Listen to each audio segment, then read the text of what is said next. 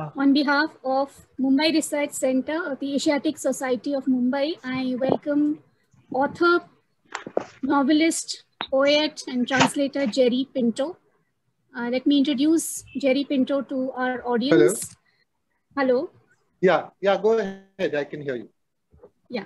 So Jerry Pinto believes that the city itself is an act of translation from idea of community to factory of identity. He has translated several Mumbai books from Marathi to English and will talk about the experience of working between and through languages. Of M and the Big Who and Murder in Mahim, both set in the city of Mumbai. He has welcomed Daya Pawar's, he has translated Daya Pawar's Baluta, Malika Amar Sheikh's memoir, I Want to Destroy Myself, and Eknath Awad's Strike a Blow to Change the World. So I welcome Mr. Jerry Pinto once again, and the session is all yours, sir. Madhu, how long do you want me to speak, and then do you want to do an audience interaction?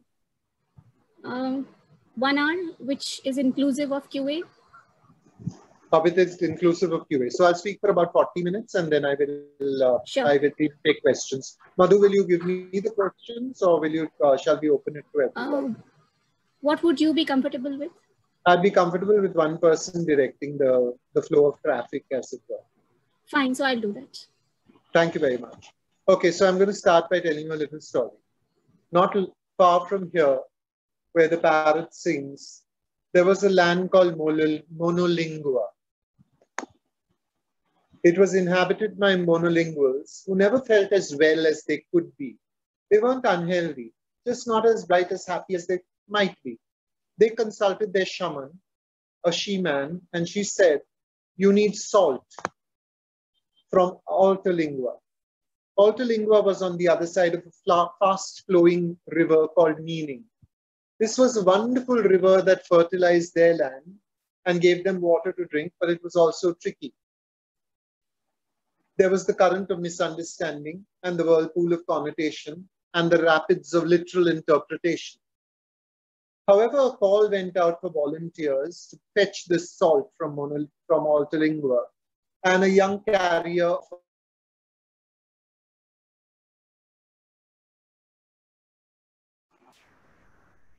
the older advisors shook their heads. It was a stupid thing to do, they thought. But the carrier was young and foolish and wanted something more, something better, more vibrant, more alive, more words, more sounds, a lot more. She set off across the river in a boat made of wood, and on the other side, she was welcomed by the Altalingals. They were delighted to see her, and when she explained that she needed some salt, they said they were willing to let her have as much salt as she wanted. But by their laws, she would not be allowed to carry it in any container, receptacle, or bag. "How am I supposed to carry the salt across?" she asked. The Altalingual smiled. The young woman could see that the smile said, "That is really your problem, not ours." The young woman spent the night in prayer to the goddess of walks, and in the morning,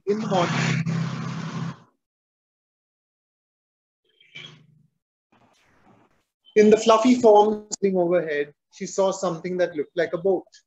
And she realized she would have to abandon the boat in which she had come and make a boat of salt. And so the young carrier of Meaning fashioned the boat of salt and put it into the river of Meaning, which immediately began to put out little investigative tongues of water, licking at the boat.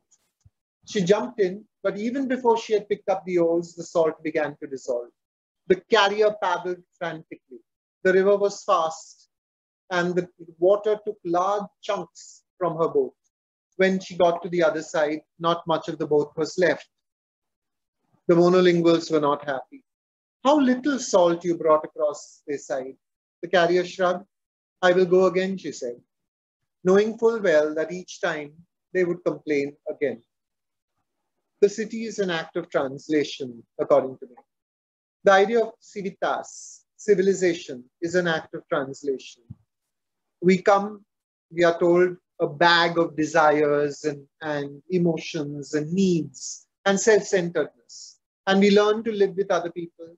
We learn to translate our needs and desires. We learn to modify our behavior through imitation, through interaction, and through watching other people my messes. We go from being bipedal omnivores to being Homo sapiens. We translate ourselves into a binomial nomenclature. We say we are knowing, we are makers, Homo faber, and at times animal laborans. How many times do we translate who we are? The city manufactures its own identity and then it translates its residents, giving them other names. One person may say, I am a Bombay man or a Bombayite. Another person will say, I am a Mumbaiker. And you immediately begin to parse that with a connotative sense of identity. Can one denote? Can a name ever denote? So each time you encounter a name, it will be wrapped up in an identity. It will be wrapped up in a connotation. And that connotation will be something that you will translate. So therefore, you get a name, you encounter a name like, say, Cyrus Gazdag. And immediately you know that there is a certain identity associated with Cyrus Gazdag. You know that you're talking to, and there's a whole bag of understanding that you bring to that identity. And then you see a name like Jerry Pinto. And what can anyone read the name Jerry Pinto, say in the UK, not in India, and know what my identity is? Okay. Can anyone read the name Jerry Pinto in India and wonder what that identity is? Somewhere towards the end of the last century, it became the habit to launch books. Okay, so books started their intellectual journey in the world by being launched as if they were ships. No one broke a bottle of champagne from the spine of the book. I'm sorry, there seems to be people in the waiting room, so I was checking that. Somewhere towards the end of the last century, as I was saying, it became the habit to launch books, to start the intellectual journey with an event. The event wasn't champagne-based, it was more chai and biscuit, but because the thing that was on offer was supposed to be intellectual food for the mind, and not so much food for other parts of the limbic system. So I've translated now several books from Marathi. This may sound a bit like a commercial break, but I just want to establish that. I've translated Cobalt Blue by Sachin Kundalkar, Baluta by Daya Pawar, I Want to Destroy Myself by Malika Amar Sheikh, I, the Salt Doll by Vandana Mishra, Half Open Windows by Ganesh Matkari, When I Hid My Caste and Other Stories by Baburao Babul, and Strike a Blow to Change the World by Eknath Awad. I will talk a little about each one of these books, or whichever of these books actually relates to the city of Mumbai, the city of Bombay, the city of Momoi, the city of Mamai, the city of Bahia, whatever you want to call it. And at each launch, whenever there were launches, and there were launches for the first 3 books or 4 books before I just gave up the idea of ever launching a book of translation because it was tiring to listen to the same question. I was asked variants of it. At each of these launches, I was asked variants of the same question. Do you know enough Marathi to translate from Marathi into English? The first time I was asked the question, I was so taken aback, I didn't know how to answer. Later, I paused it. I began to realize that again, an act of translation had taken place. And that act of translation was connotative rather than denotative. In other words, people had read my name and translated it, not looking at what it actually means, which is the holy name of God, Hieronymus. But they looked at it as a Roman Catholic boy from Goa. And a Roman Catholic boy from Goa denotes monolingualism, denotes a lack of any knowledge of other languages other than English. And so that question would be asked. Had my name been Jaitir Pant, for instance, they would probably have not asked that question, I suspect. The polite variant of this question was, it is very commendable that you know so much, but that you should have learned Marathi so well. So this is also a city moment, therefore, that translation enterprise, where identity politics will have its say. And since we are celebrating Jashn-e Mumbai, I have to say that Cobalt Blue is a moment of translation because there isn't There isn't a recognizable city in the book. In fact, it's a hybrid city. There is one scene that is set outside an art gallery uh, where I think the young uh, protagonist is being talked to by an environmental group. And that's clearly Jahangir Art Gallery. It's clearly the setting seems to be Jahangir Art Gallery. But when Ganesh Chaturthi is described, then it becomes very clearly Pune. This also is what happens to the topos. It is what happens to the landscape. It happens to the cityscape when a creative artist needs a bit of Pune and a bit of Mumbai and will therefore use them with an imaginative geography, with a regardlessness of what the enterprise of someone like a critic is, who wants a location, who wants a setting, who wants to be told that it is Mumbai or Pune and wants to be able to identify uh, the city. Baluta was much clearer. It was much clear. It was clear that the city was that the locations were Mumbai, and on the one hand, and on the other hand, it was the village that the Konkan village from which Daya Pawar came. I'll read a bit about that from my translation of Daya Pawar's Baluta. My childhood was divided between the village and the city. It would not be wrong to say that I had one foot in the city and one in the fields. Perhaps this is why I am never really at home in either place.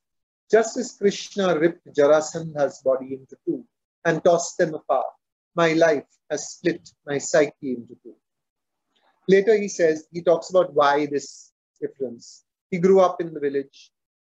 Many people who live in the city, especially on the lower rungs of society, would like their children to grow up in the village, mainly because it's cleaner air, cleaner water. There's some assurance of safe, of someone to look after the child, which may not be true if both parents are working, and therefore they come to the city and leave the child behind. But eventually, circumstances will bring the child to the city. Something will happen in the village which will convince them. My father worked, Daya Pawar's father worked at the dry docks in Mumbai. And here's another lovely translation. I called him Dada. My son calls me Dada too. I would not like it if he were to address me as Daddy or Papa. Even Papa. Daddy, yeah, you would think, but even Papa. It feels like someone calling the humble cactus Opuntia Delaney, which is the Latin name, the binomial nomenclatural name of the cactus. What was I saying? He's interrupted himself. He's come back. Yes, at that time we were living in Kawakhana. Now this is another moment for me. A city that reading a book translates the city for you. My grandmother lived in Baikala. I grew up going to Baikala fairly regularly. I visited it all the time. I went to play in Christchurch compound. I hung around Clare Road, and I'd never heard of Kawakhana. At that time, we were living, writes Daya Pawar, at Kawakhana, in a 10 by 12 foot room, a tap inside, common toilet outside. I, Aji, and my paternal cousin's family all lived there. You won't find Kawakhana on any map of Mumbai. At that time, the tram from Khada Parsi turned into Porus Road on its way to Girgaon. Aji says, his grandmother says, that she remembers horse-drawn trams. She would tell me her memories. As a child, I would dream of horse-drawn trams. Those horses foaming at the mouth, struggling to get the trams up the bridges. Nagpada props itself up against this bridge. And in the middle of Nagpada was Kawakhana. Today, it's all tall buildings, 5 or 6 stories high. On one end was Chor Bazaar or the Thieves' Market. On the other end was Kamatipura, the red light area. Golpitha was where the prostitutes lived. Kawakhana was squeezed between these two.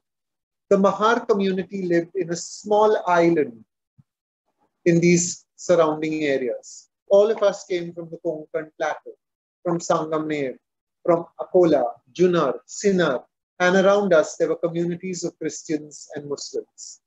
The Mahars lived in squalid homes, each the size of a hen house, each hen house having two or three subtenants. Wooden boxes acted as partitions, but they were more than that. We stuffed our lives into these boxes. At nights, temporary walls would come up, made of rags hanging from ropes. The Mahar men worked as hamals or laborers. Some worked in the mills and factories. None of the women observed parda. How could they? They worked harder than the men. What is interesting to me about this moment, and a book that I translated later, this combination of events. As you all know, on April 14, 1944, a ship called the SS Fort Stikine sailed into Bombay's harbor and exploded. It was carrying cotton, it was carrying dynamite, and it was carrying gold bars.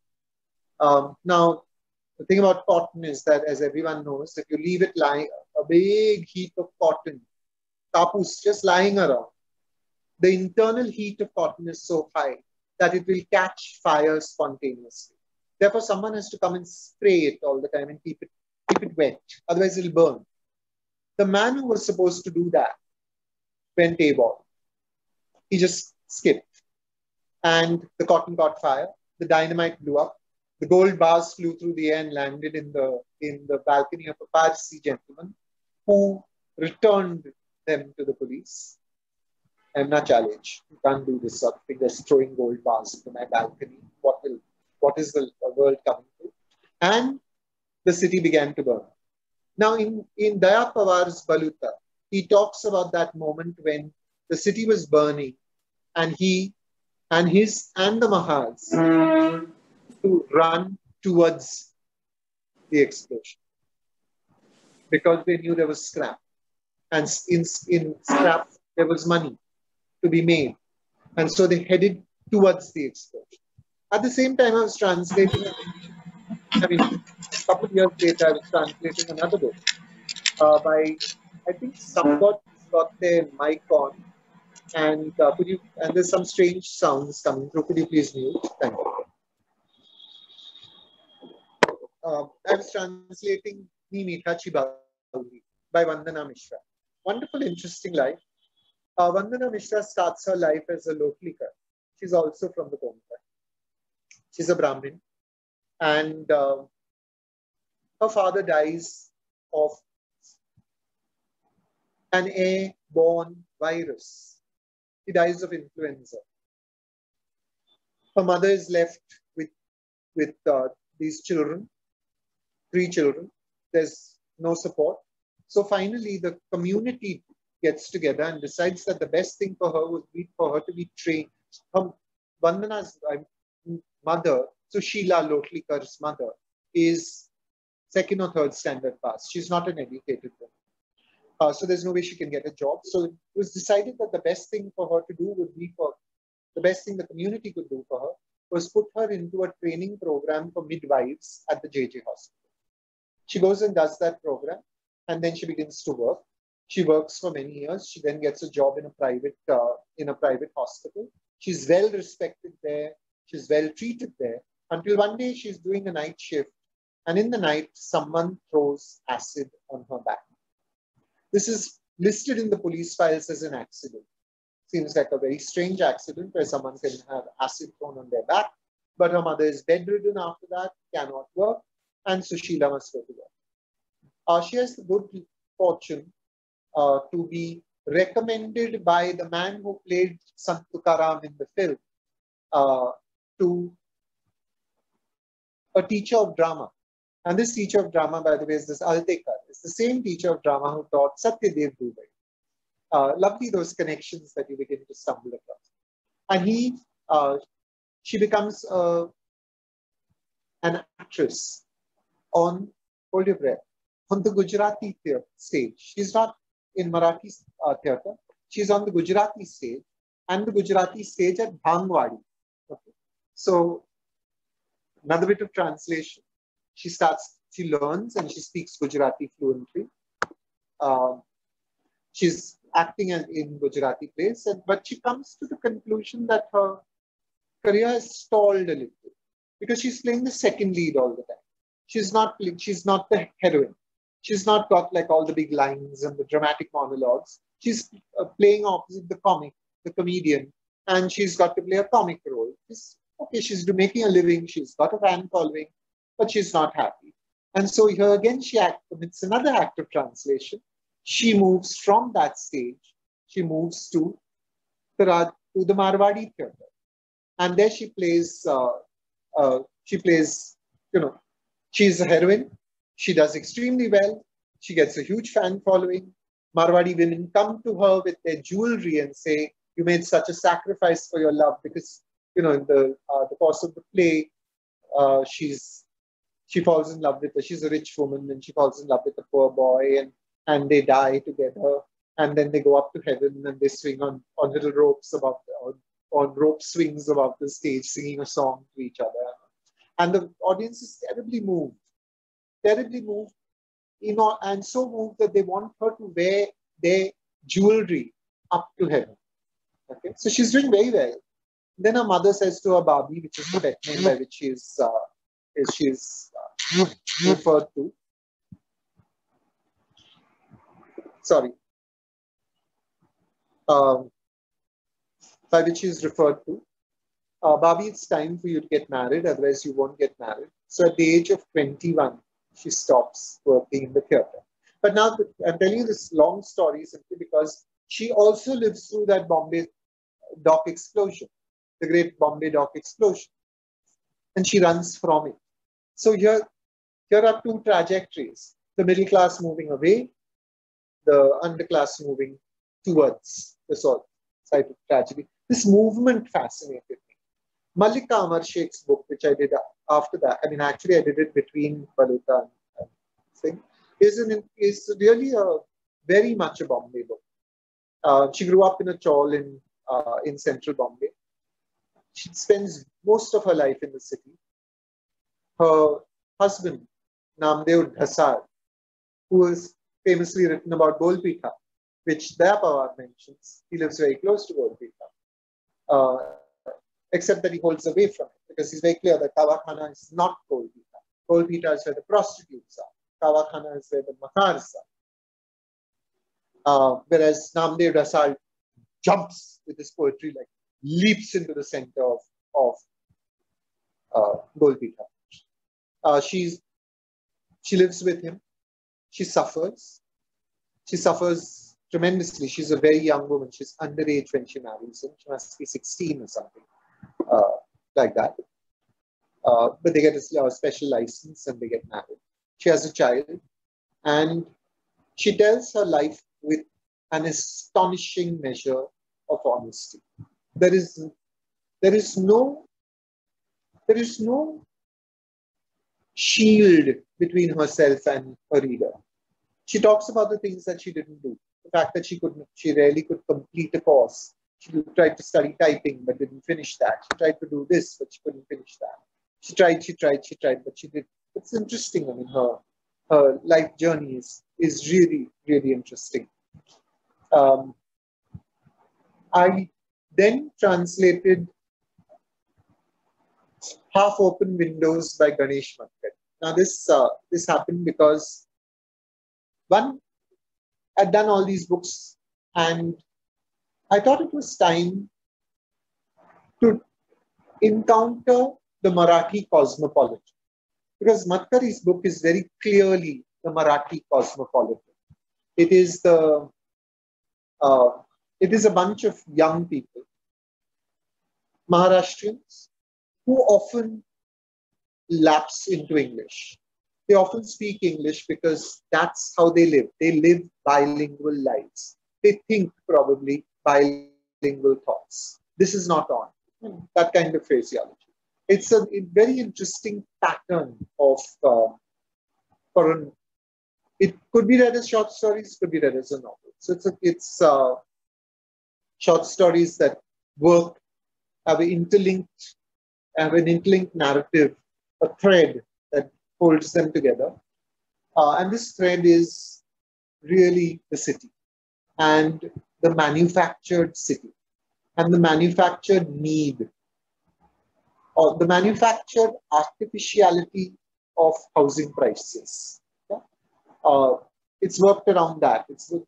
Madkari himself is an architect and also deeply involved in cinema. And you see that in the book, and that's what drew me to the book. There's a moment when he talks about the landscape of the city. He's climbing up into one of the characters in the book, a strange character um, who's not quite a villain, but not quite a hero either.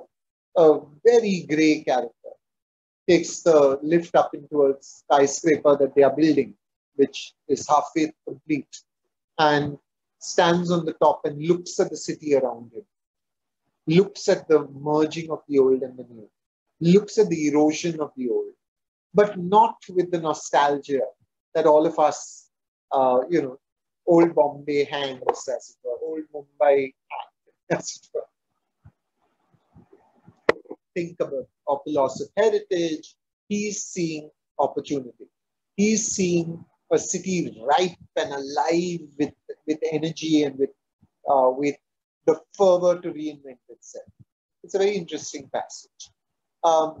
When I Hid My Caste by Baburao Babu came next, the next book I translated, I found Babu's stories are they're bullets.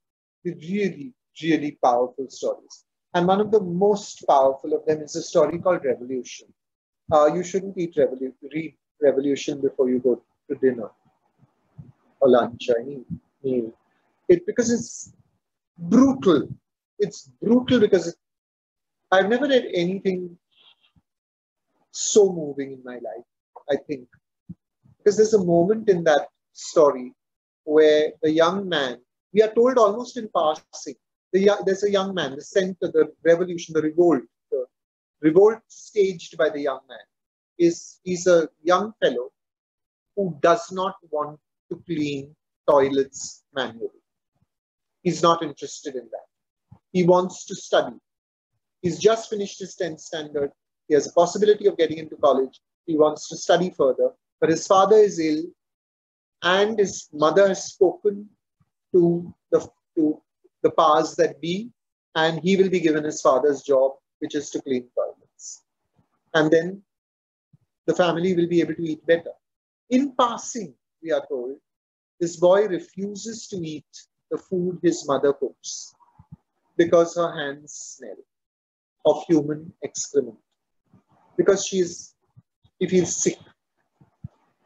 That we can, as a society, have created a situation in which a boy would not eat his mother's cooking. Well, it's so heartbreaking to me. Heartbreaking. People often come to me and say they'd like to film what I write. And I say, take Baburao Babu. The first story, which is set in a Maharwada, it's in a village. Actually, not in a Maharwada. It's set in an upper class house. That's almost cinematic. The way it's told, you actually see the the camera placements in the process of him telling the story. It's so vivid and it's so full of action and so full of undercurrents. It's made for cinema. But as soon as you read the story, you realize that it is talking about caste in a way that we don't want to talk about caste. Our conversations, our cinematic conversations are not crafted around the idea of caste. Almost, there'll be one or two, like a couple of Marathi films recently have been extremely good. But most of the time we don't address the issue of caste as we should. Baburao Babu does. And finally, there was Eknath Awad's book. Eknath Awad's book, Strike a Blow to Change the World. What an amazing story. Okay, here's the thing. In Daya Pawar's book, he escapes the village to come to the city. And he makes his life in the city. He makes his life to the extent that when he starts the book, he talks about himself as a Sarkari Brahmin. He talks about how his life is, a bourgeois life. He has a flat, he has a government job, he has all the perks of being a government servant, uh, and he's got this literary life as well. Eknath Awad starts out, he's a monk. To begin with, he's not a Mahar, he's a monk. His father is a Potraj. A Potraj is the guys you see walking around the streets with a whip. They whip themselves and they wear these khand. They wear literally skirts, and they wear piles and whatnot. His father is a Potraj and he wants his son to be a Potraj. But Eknath is sure he's going to study, and boy does he study. He finishes his BA. He's halfway through his MA when he hears about the MSW course. He goes and applies for the MSW course. He gets in. He works his way through the MSW course. And after the MSW course, he is posted to Bombay in Kandivali with a small unit, a small social work group. He's fairly successful there. He does good work there. And there's a really interesting moment. Sorry, let me not get ahead of myself. But there's something that says to him, the real fight is to be waged in the villages, in my village. I have to go back to my village and fight the caste wars there. This takes real courage. Because one of the stories that he tells us is of a young man who is dressed up and put onto is asked to drive a construction work, a road digger into a place where a well is, and then he is electrocuted to death. The idea is a human sacrifice is needed for the well to produce water. It's a superstition of the area. Often, Baluta Dayapawar, the Mahar story begins with such a human sacrifice, where Baluta, the right to part of the produce of all the land, the right to have that produce, was granted to them because of the human sacrifice that one of the early Mahars did. Okay? So it takes a huge amount of actual courage, moral, physical, and intellectual, to go back. And Eknath Awad eventually pays that price. He's shot in the stomach. He suffers deeply, but he makes another very, very powerful choice. He decides to become a Buddhist. Now, for a monk, this book opened my eyes to another level of caste politics. That Ambedkar was seen as a Mahar. He was not a Mang leader. The Mang leader was Anna Bhaus Thackeray. There were other Mang leaders. Ambedkar belonged to them. So Eknath Awad tries to be the bridge between the Mang and the Mahar. It's a book that completely astonished me. And there is a section in it where a Bombay skyscraper begins to play a very interesting role in translating life. Okay, life itself. Right? There are bonded laborers in the villages. People who live their lives in bonded labor. They've taken a small loan and they pay with labor. They can never pay enough. They don't even pay the interest. The capital keeps growing. The interest therefore keeps growing. Then there's a marriage in the family. They go and borrow a little more money. Their children are in bonded labor. Sometimes the fetus is in bonded labor. It's just incredible. Now, bonded labor is at one point outlawed by law. But the law does not say how you are supposed to free a bonded laborer. It's just not allowed. Bonded labor is no longer allowed. But how are you supposed to free a bonded laborer? So Eknath Awad thinks up a very, very lovely, it's a lovely moment.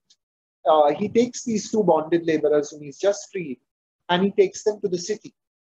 He brings them from the village to the city, to a skyscraper, to a place where an associate of his lives on the 14th floor.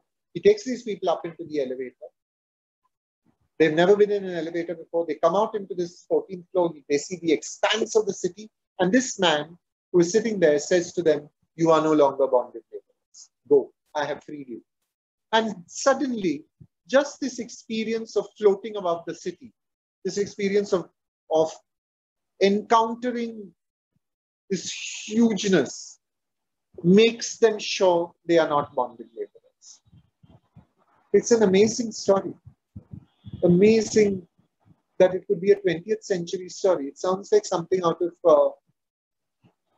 an imaginarium of what life is like in other uh, in other worlds and in other places. So part of the whole experience, my experience of translating, has been that I have been translated to.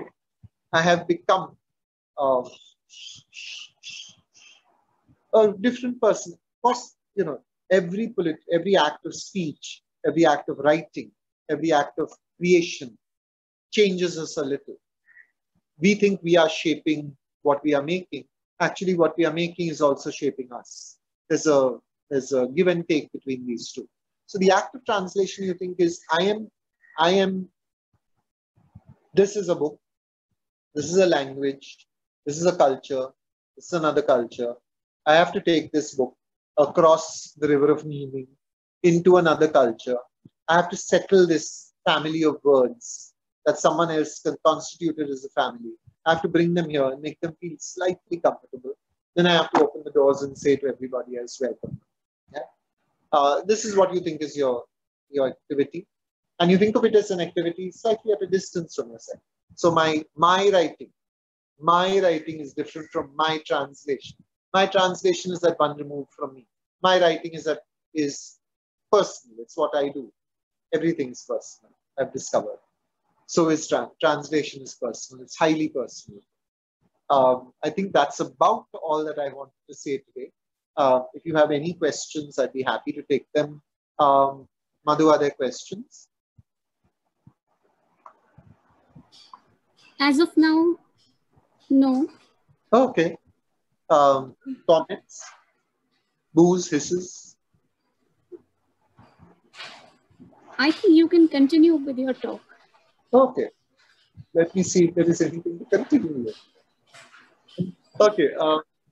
I'll talk a little about another experience that I had. It's not a Bombay book, but it's an interesting moment in the idea of translation. So there is a Bombay scene in it at Prithvi Theatre. Okay, and here it is. Okay, the story of how this translation started is a very Bombay story. Okay, it's done. Thank you. Sorry. Okay. It begins with M and the Big Home, the novel that I wrote. I wrote a novel about the fact that I wrote a novel about a family dealing with a bipolar mother. And after that, whenever I did readings, a huge amount of energies seem to be released, right? I didn't know how to deal with those energies at the readings, at those launches. So I told a friend that I said, I don't know what to do when people tell me their stories and whatnot. And she said, you wrote, why don't you tell them to write? And so I started saying that. I said, I wrote, why don't you write about what happened to you or what happened in your family? And one person said to me, what will happen if I write? So I said, we could think about putting those together as a book if there's enough. So go ahead. I kept saying this, and eventually a book of light happened. And a book of light was almost ready to be finished and to be sent to the press when one of the contributors wrote an email to me and said, do you remember Swadesh Deepa? So I thought, yeah, sounds familiar, but remind me. So she said, Court Martial. I said, yeah. Court Martial, I'd seen this powerful play, again about caste and in the Indian army. Startling. And she said, you know what happened to him? So I said, no. What happened to him? She said, well, he had a nervous breakdown. He had a breakdown and he tried to kill himself 2 or 3 times. And then he was taken, he tried to set himself on fire at one point. And he was taken to hospital where they didn't know whether to put him in Burns ward or the psychiatric ward. And eventually he recovered. He came home and his friends all said to him, write about this experience of insanity, of madness, of living through madness. Because, what you lived through, right. He wrote a book called Maine Mandu Nahi Dekha. And this friend says his son would like to write about the experience of living with Swadesh Deepak. And I said, fabulous, go ahead and write it. Sukant Deepak produced a beautiful piece, Papa Elsewhere, which I'm told is now going to become a play. And Papa Elsewhere, I read it. It was a great piece. I put it in, packed the book off. And somewhere in the back of your head, you just notice, Maine Mandu Nahi Dekha, I must read this book, but you're not doing anything about it because your life is busy as it is. Then at that point in time, I was helping Shireen Sabawala with the Jahangir Sabawala bequest. She wanted to send his papers and his paintings, some of the paintings that were left behind, the drawing books, etc., to the museum, the Chhatrapati Shivaji Maharaj Vastu Sangrahalaya. So helping her with that, sorting out things. And in the middle of this thing, I found Maine Mandu Nahi Dekha. And I picked it up, read the title and said, what is this doing here? Then I looked back at the book and I thought, of course, I know what this is doing here. There is a Jahangir Sabawala painting on the cover. No doubt he wrote and he asked for permission to put, Sabawala painting on the cover. Sabawala very kindly consented. Transparency was sent and this book then came as a thank you. So I turned to Shireen and I said, can I borrow this? And she said, yes, sure, of course you can. And I took it home, and on the way home, if I have a new book, I have to start reading it. So I was on the BEST bus, started reading this book, and I got straight sucked into it. It was like nothing I had ever read. And it was one of those dream fantasies come true. Like you always want to know what it was like when 5 or 6 great authors are sitting in a room chatting. The first section of this book, Maine Mandu Nahi Dekha, is only about Nirmal Verma, Gagan Gill, Krishna Sokti, Swadesh Deepak, Vikas Rai, all sitting in a room and chatting. So I came home and I wrote to Sukant Deepak and I said, you've got to translate this book. And he wrote back saying, too personal, I can't. And without thinking, I thought, I wrote, then I want to do it. And he said, delighted, go ahead. Started translating Maine Mandu Nahi Dekha, my first Hindi translation into English. Now, the problem with that book is that when Swadesh Deepak goes into one of his fits of madness, he speaks English. English is the language of madness in a Hindi book, written by a Punjabi writer who also knew Urdu. That's translation for you. Those are the challenges of translation. For how I dealt with that problem, you have to read Maine Mandu. I have not seen Mandu in translation. Comes out by Jerry Pinto next year. And in order to make it a viable ecosystem, because Maine Mandu Nahi Dekha talks a lot about the writing. I said we have to have the short stories and the plays come out at the same time. So we will bring out Swadesh Deepak's autobiography with his short stories and plays in translation at the same time, thereby producing a translation ecosystem. You have some questions now, I think. I think the first is, what do you think of Bhau Pandya as a writer? Very fine writer. In fact, I've translated a couple of his stories and they're coming out in books next year. One of them is a collection edited by me and Shanta Gokhale, or Shanta Gokhale and me, I should say, respectfully. And the other one is a book of short stories edited by another couple of young men. But happy to be asked to translate a Bhau Pandya story. Enjoy him tremendously. Enjoy so much Marathi writing tremendously. So enriching to be able to read another language. Enjoy reading Hindi poetry tremendously. Enjoy doing Urdu tremendously. With Saif Mahmood, I'm working on a translation of Majaz right now. It's lovely and enriching. Second question, I think, came from Shehnaz. What is the relationship between my writing and my translating. It's a very, very strained relationship, I have to say. Because, at the end of the day, all you have is a fixed amount of time. Whether you are, the president of America or of the United States, or you are Jerry Pinto sitting in Mahim, uh, you have those 24 hours. And you have to decide what to do with 24 hours. About 5 or 6 years ago, after a couple of health scares, I decided to live a more rational and normal life. I now sleep, I now rest, I now, take time off from working. But in between all of this, I have to find the time to fit my writing and my translation. I have to find the time to fit in the poetry, editing, the translation, the teaching, and just the living, the ordinary mechanics of living. Just before we started this thing, I was washing clothes. I hand wash clothes because I save the water. I don't like washing machines. Save the water to use in the toilet. I was washing clothes. That also has to be done. After this, I will go for a walk. And after that, I will cook dinner, my sister and I. And that also has to be done. All these things have to be done. And so when you choose to do translation, the question that I also ask myself is, shouldn't I be writing? Shouldn't I be using this time to write? And I think, okay, some writing every morning, some translation every day. I'll do both as long. And then one day, a bunch of young translators are going to turn up. Great translators doing wonderful, magical work. And I will be able to sit back and read. Right now, there's not enough translators. Not enough translators working hard. Not enough translators working with care and sensitivity. Not enough translators working with humility.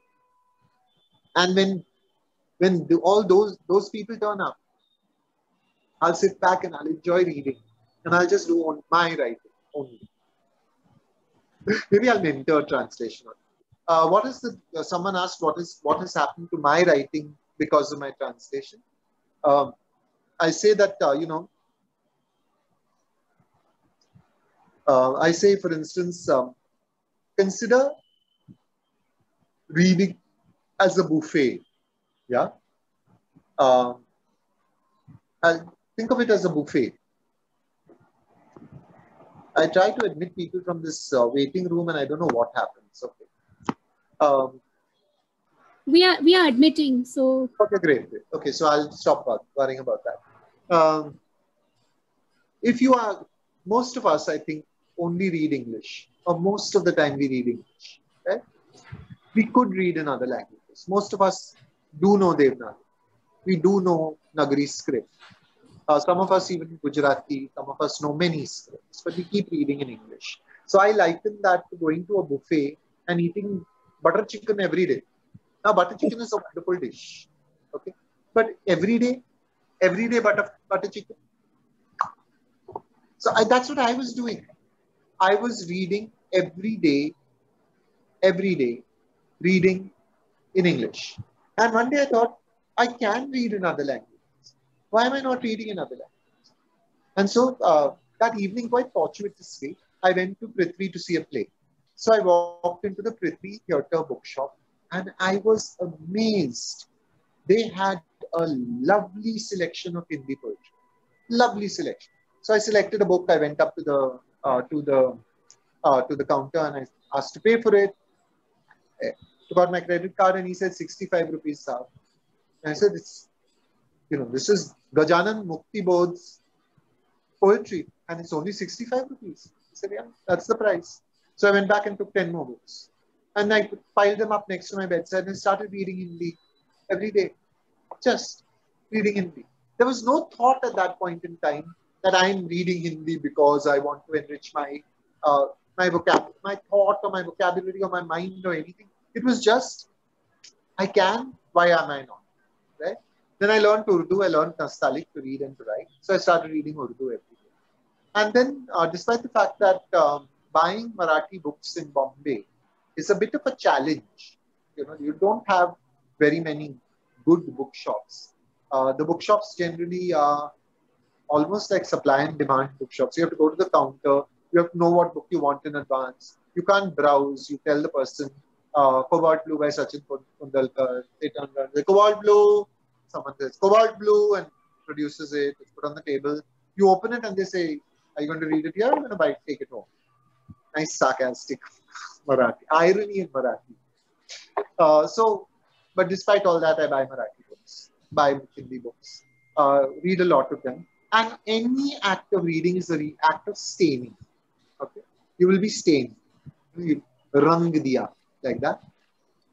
And so I think I'm enjoying being stained by other languages. I'm enjoying having them mess with my head. I'm enjoying them fertilizing me. I'm enjoying them opening my senses up. That's actually what happens. And also do a lot of reading. Yeah, one of the problems with translation is people always say to you, there's so much that needs to be translated. And you say, yeah, like, give me your name. And they say, no, I'll get back to you. Definitely, I'll get back to you. They don't. The only person who does, actually, few people who do, one is Shanta Gotre. She won't tell you so much needs to be translated. She'll say this needs to be translated. It's a point to a book. And it's a challenge, and then you take the challenge, pick up the challenge and do it, and it can be quite fun. So it is good if you have people like that. There's also the other side of the coin, which is the writer sends you their book. Not wrong. Often, Eknath Award was sent to me by his son, Milind Award. But often the assumption is you will read it and then translate. It might be a very good book, but it might not be my book to translate. You see, your book comes to you and it announces itself to you. I'll be reading something and halfway through I'll realize that somewhere inside my head, the words are playing. They're playing and they're saying, this is how this line would sound. Okay. Then no, not that way. We can't use the present continuous, even if there's a present continuous in that sentence. Let's see how it sounds weird. Okay, 1 minute. It's in the passive voice. I don't like it. So suddenly all kinds of things are happening in your head and the book has announced itself that that you're going to translate. Then you have to figure out the modalities. You have to sort of like find out who can give you permission, who has got the rights, that sort of thing, and move on from there. Can I quickly intervene, Jerry? This is Vispi Balaporia. Hi. And I just requested that I be unmuted so I could say hello. Sure, hi. But it's been great listening to you and this getting to know this part of the translator. Yeah. And I can see how deeply involved you got in that, and it's done, and it sounded amazing. I just thought hadn't met you for a long while, and I said old friend, so just saying hi and thank you for this afternoon. It was really, really worth listening to what you had to say about it. Thank you. I think someone asked about the translating humor. So really hugely difficult. I've just finished a translation of Rajendra Banahatti's The Last Autobiography. Incredible. It's a wonderful book. You have to read it. In Marathi, if you can read it, you have to read it because it's wonderful. And it's very, very timely right now. Because it's a man who's locked inside a room. He's locked in a room. Not because of old age, the infirmities of old age. He can barely move now. He's 91. And so the only thing left for him to do is to write. So he's writing his story.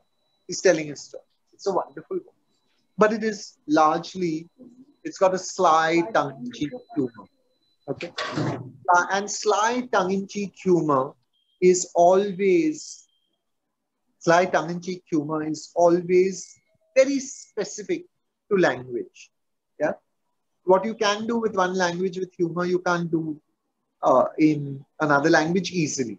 So recently, Shanta Gokhale told me that she's translating P.G. Woodhouse into Marathi. And I thought, whoa, that is going to be something really interesting to read. Because P.G. Woodhouse is almost completely and totally reliant on all the in-jokes of the English language. The fact that you know that he's quoting Tennyson at this point in time. The fact that you know that this is a little riff on Homer, or the fact that or just the madness of Pip Pip, and I think I'll make like a hoop and roll over here. So I'm so glad that she's doing it, because it will be a lesson. Like when I want to read Woodhouse stroke Gokhale, because I will learn. It will be a learning. I will read the original and the translation side by side. I just read her translation of Shamchi Ai. It's just done a fresh translation of Shamchi Ai for Penguin, coming out next year. Please get it. Shamchi Ai is an amazing book. It is an amazingly modern book. It is a moralistic book. It is not a moralistic book so much as it is a didactic book. It seeks to educate you. It seeks to tell you how to live your life. It seeks to tell you what motherhood is about. It seeks to tell you it seeks to set up some ideas and what. But it's got a modern tinge as well. Looks at other nations approvingly from time to time, etc. So I really enjoyed reading that. When you read a translation, a good translation, something in your heart becomes very happy. You become very happy because this is an act in some ways of linking. It's a bridge between linguistic islands. Now in Bombay especially, since we are in Jashne Bombay, Jashne Mumbai, Jashne Bombay, whatever you want to call it, we all live on linguistic islands which are connected at low tide. When the tide goes out, we can cross. I often speak in Marathi, I speak in Hindi, I speak in Gujarati, I speak in, we use a little bit of language all the time. I just sent a message to my friend Adil Jassawala, Tari gift aahi gayi. Things like that, stupid things like that. We speak Hindi too. But these are agenda-based things. They're not soul talk, right? Translation is soul talk. It's linking people to each other on some very deep level when you do literary translation. And so that a good translation makes me happy and makes me a little more assured of the possibility of a civilized tomorrow in this city. I think that's a good point at which to stop. Thank you so much, Asiatic Society, for organizing this. Thank you for inviting me. Thank you all of you for spending your time with me. Please go out and read a book in translation. It doesn't have to be my book. Please go out and read a book in your language, in your home language, in the language of your heart.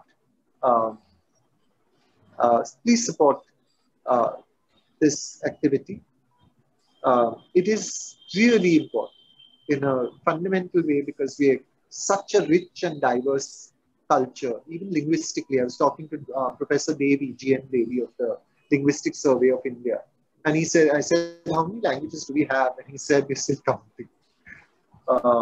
So please do help building bridges. We've laid down the bridges. Please cross them. Thank you. Thank you, sir. That was really, really inspiring. Yeah. And I think we go back with the message that we must read, and not just in English, in many, many languages.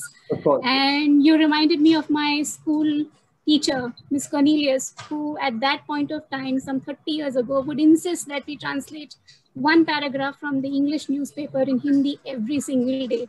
And I used to feel so resentful at that point of time, but listening to you, now I think it makes a lot of sense. I think I should go back to Hindi reading. Really ahead. Really, really ahead of the curve. Huh? Wonderful. Good to hear that. Thank you all very much once again. Thank you. I would. Another countdown. Enjoy. I invite Lakshmi to give the formal vote of thanks. Okay. Good evening, sir. Good evening. Can you all hear me? Yeah. It was absolutely mesmerizing to hear you, sir. Thank you very much. Thank you. It's my pleasure to thank you for sharing stories and all the knowledge, and also patiently, talking to all of us. Thank you very much, Mr. Jerry Pinto. My pleasure entirely. And now you're getting an honorary medal. Yay! जश्न करेंगे. एकदम. I thank the audience for the active participation. Thanks to all the sponsors and the donors.